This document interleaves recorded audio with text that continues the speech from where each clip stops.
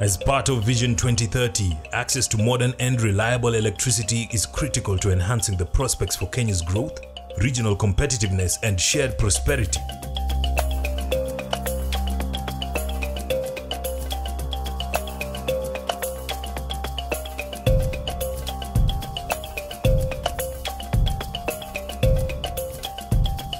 These, the Kenyan government is collaborating with like-minded partners to bridge the gap between demand and affordable supply.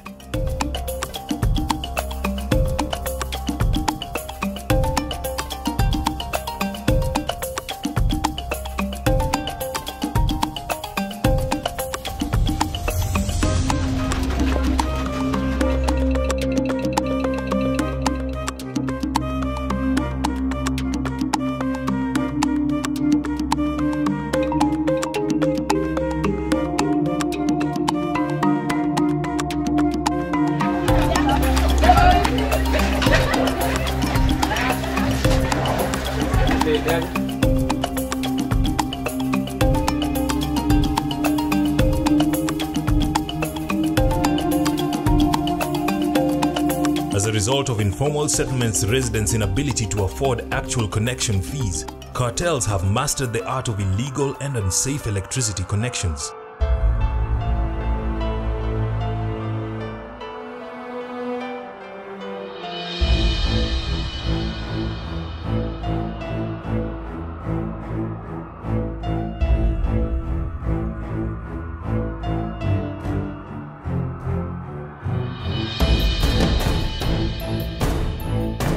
These have repeatedly caused major disasters, from electrocutions to fire outbreaks.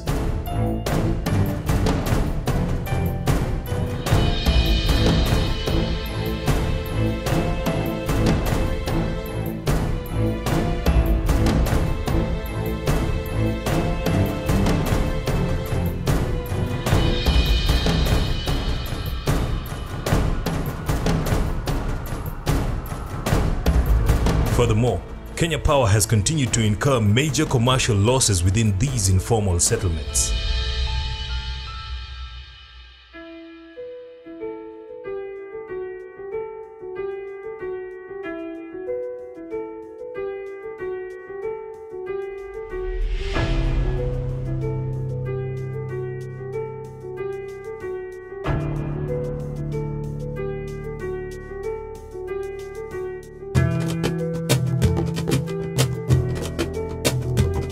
The World Bank recently approved a total of $457.5 million for the Kenya Electricity Modernization Project.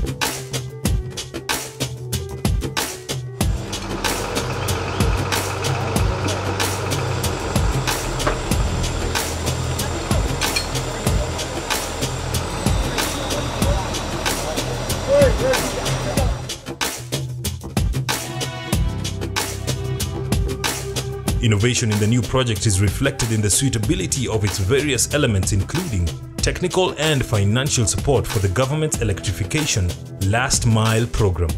The initiative seeks financing for new connections and improved service quality and credit enhancement for Kenya Power. The project was mooted with the aim of providing safe, legal, and affordable power connection to people living in informal settlements and other low-income regions.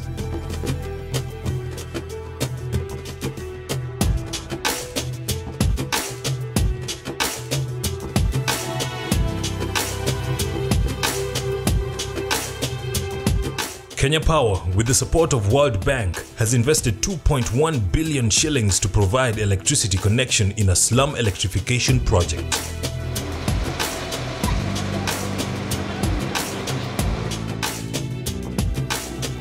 The partnership under the World Bank's Global Partnership Output-Based Aid (GPOPA) is set to connect Kenyans in informal settlements and low-income areas to electricity at a subsidized fee.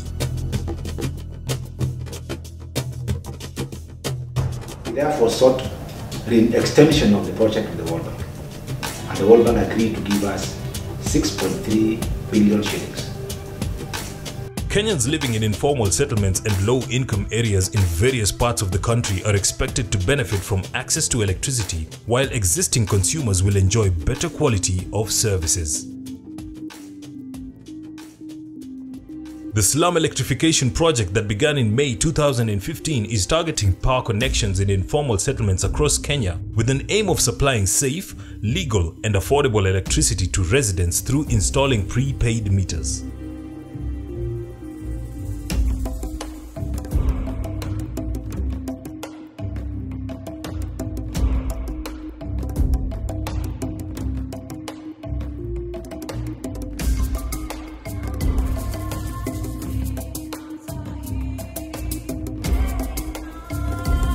Thought we would go to Kibera and install and build infrastructure. You know, just get there, put our contractors there and build the network. Totally ignoring that there was a network there. However informal it was their network. And you needed them to own anything else other than what they have. So we had to understand the sociology of the society to be able to work with them.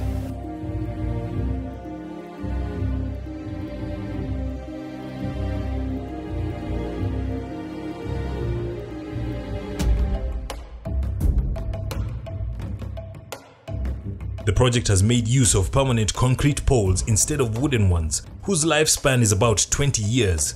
Special insulated wires have been imported for the project, providing more safety.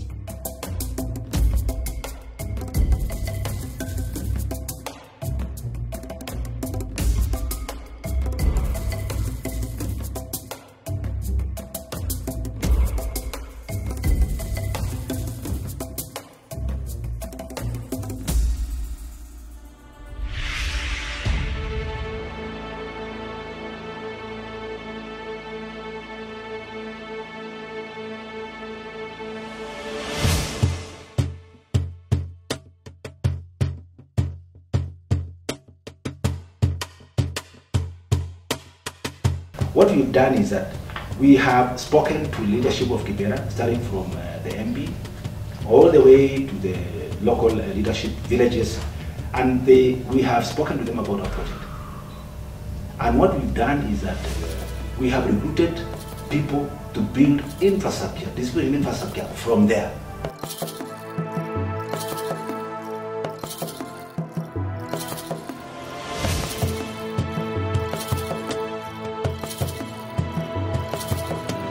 Ushirikiano wetu na Kenya Power imekuwa kwamba wametupa mafunzo na pia wametupa ajira ya kwamba hizi hela tunapata kiasi zinatusaidia ili kuweza kushughulikia familia zetu.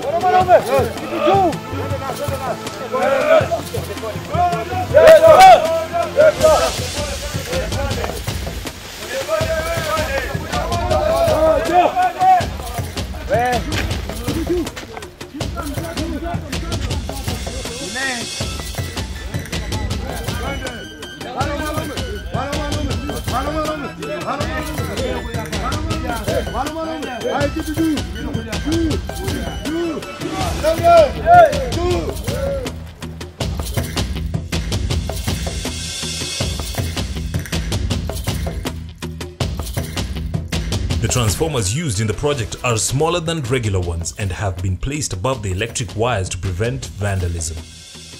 Each is to serve between 10 to 30 households. The large number of transformers being installed are expected to handle future increase in demand for electricity.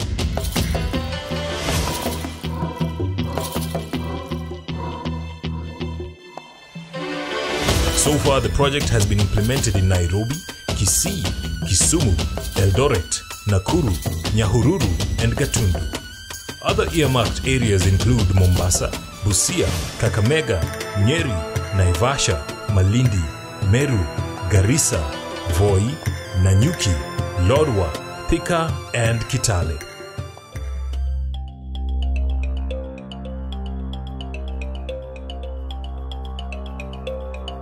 So far, there has been tremendous achievements towards connecting informal settlements countrywide, significantly transforming the lives of thousands, a scenario that was once beyond the imagination of many.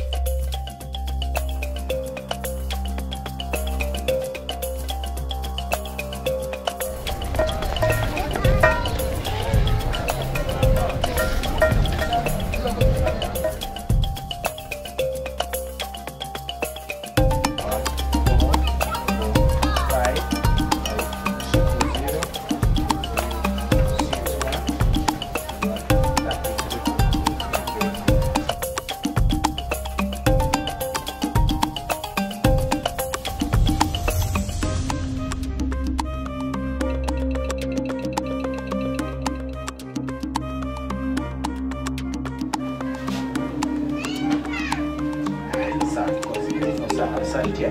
Nashukuru.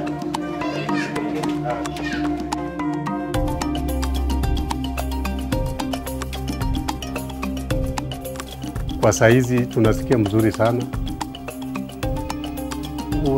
Tena bei ni cheap because unalipa vile unataka, unaweza tumia chochote ile unaona kama kupiga pass, na ile ya mwanzo ungepiga pass.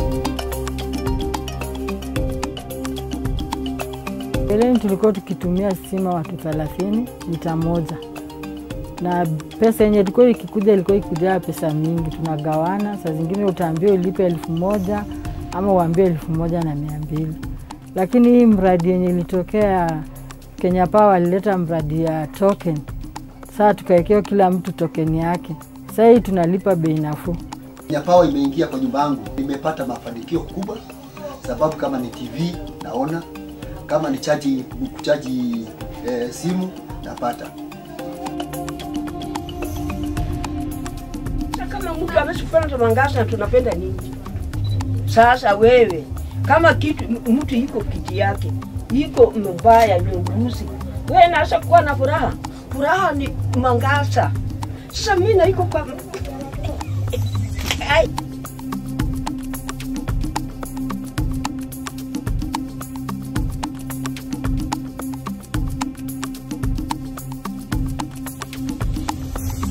Beyond lighting up of households, there has been a mushrooming of various micro businesses that have significantly empowered the residents. In sprawling Kibera area, previously jobless youth have now ventured into small businesses to uplift their living standards.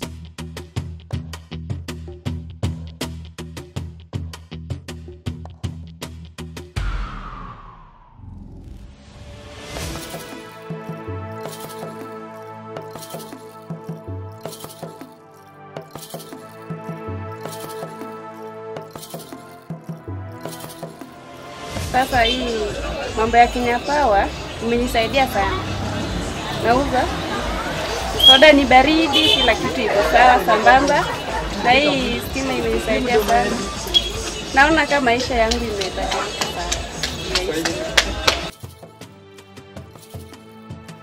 Nimepata mafanikio tangu stima ikuje. Juu sasa moto haipotei sana. Kama kuna mteja amenipa kazi, ninaimaliza.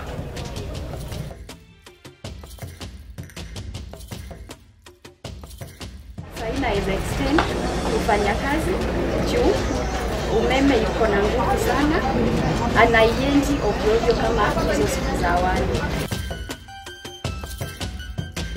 However, despite the successes, implementation of the project has had its fair share of challenges, from illegal connections by cartels to vandalism of copper cables, not to mention the poor terrain presented within some of the informal settlements are just a few of the hindrances experienced.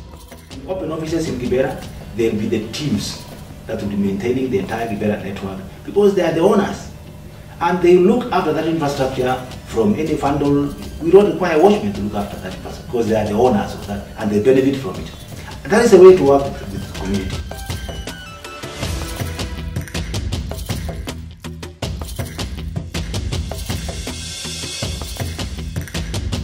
Residents of Kibera, like many others across the country, are extensively benefiting from the program through best practice utilization of this important amenity.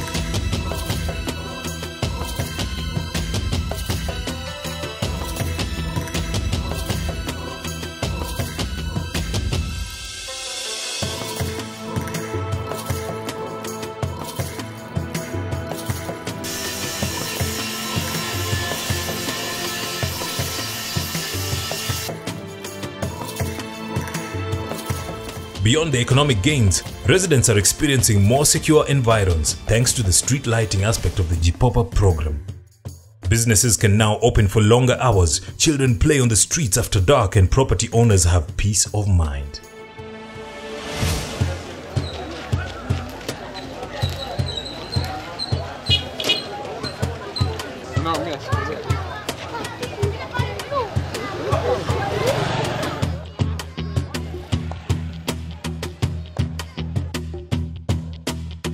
So we want to thank Kenya Power for bringing in this amount of light, which now I want to confirm that crime rate has gone down because of lighting.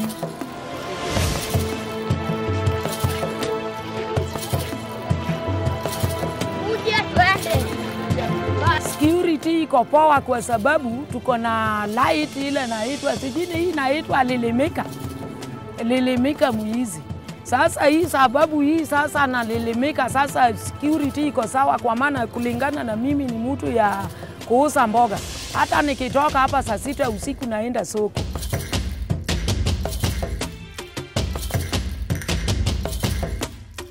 The security is also improving because we are seeing, like every street, we have the lights.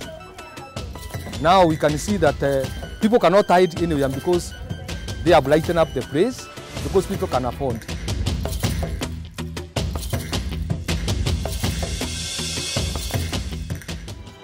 By utilizing this important resource in a responsible manner, residents will continue to greatly reap for generations to come.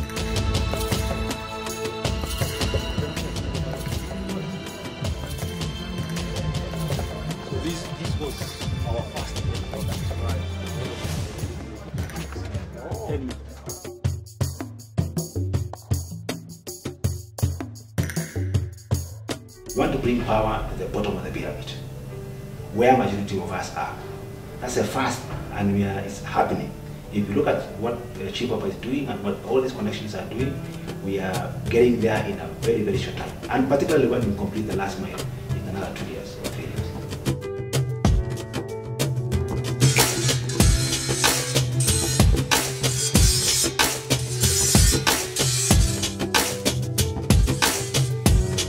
Tunashukuru kwa Kenya Power kwa kazi yao nzuri. Kenya Power, hii ni mzuri kabisa. Kenya Power, asante sana kwa umeme. Asante sana Kenya Power, umeboresha maisha yangu. Kenya Power, hoye! Asanteni sana Kenya Power kwa kutupa stima. Wanaume, wanaume, wanaume, wanaume, wanaume, wanaume. Thank you.